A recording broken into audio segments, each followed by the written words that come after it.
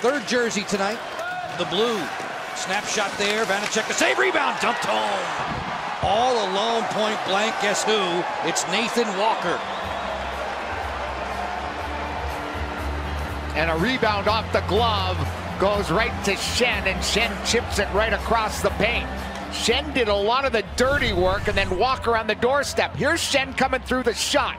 Now that one has to be frozen. That has to be in the glove. It can't allow that one to bounce out of your catching glove. He does as he reaches for it, then Schenn chips it across and goes past the right toe of the goaltender Vitek Vanecek. You know, we talk about freeze rates. I've mentioned that many times this season. That's where the puck has to be frozen.